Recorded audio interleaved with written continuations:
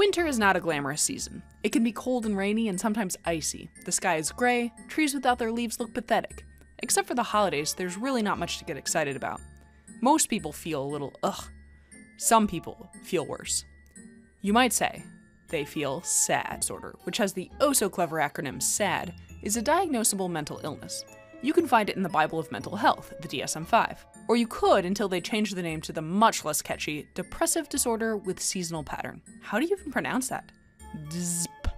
DISP. Same disorder though, so I'm sticking to the old name, out of respect for good acronyms. SAD is a version of depression, and many of the symptoms are the same. Feeling sad, having low energy, changes in appetite, and other symptoms. What makes seasonal affective disorder different from depression is, well, it's seasonal. SAD only affects people during certain seasons, and it can recur year to year. Most people with SAD begin to feel its effects in late fall and winter, but some people have it during the spring and summer instead. About 5% of Americans experience SAD each year. That ranges from 1.4% in Florida to 9.9% in Alaska. Latitude makes a big difference. SAD's causes are complex and not well understood. Research suggests it's related to the changing patterns of light that come with the seasons.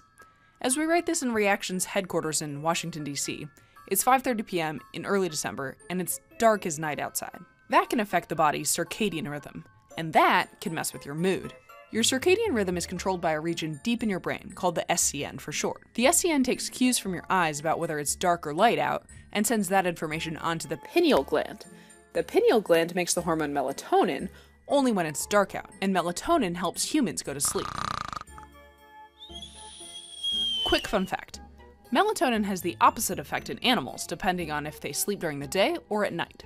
Nocturnal animals' brains secrete melatonin at night, just like ours, but instead of making them sleepy, it gets them amped up to go knock over trash cans and other nighttime stuff. So when winter comes around and the days get shorter, your brain can get mixed up and your circadian rhythm, and your mood, can get out of whack. Another hormone at play in SAD is serotonin. Most of your serotonin is weirdly in your intestines, where it helps move digesting food along. But some is in your brain, where it keeps you feeling good.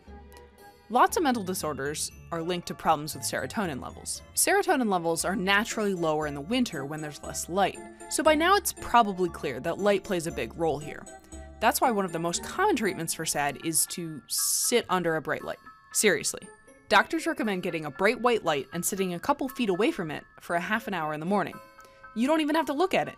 Just hang out next to it, share stories with it, have breakfast with it. It'll make you feel better. Medicines are another option. SSRIs are a class of drugs that may keep more serotonin in your synapses. In randomized controlled trials, SSRIs do better than placebos at treating SAD. Psychotherapy is a third treatment option that can be effective. But doctors say none of these are a sure bet, and sometimes these treatments work better in combination than alone. What works varies from patient to patient, and some need a combination of one or more treatments. Definitely talk to a doctor if you think you've got more than just the occasional winter blues. Sometimes all that chemistry happening inside of us needs to be readjusted, even if all it takes is a little more light.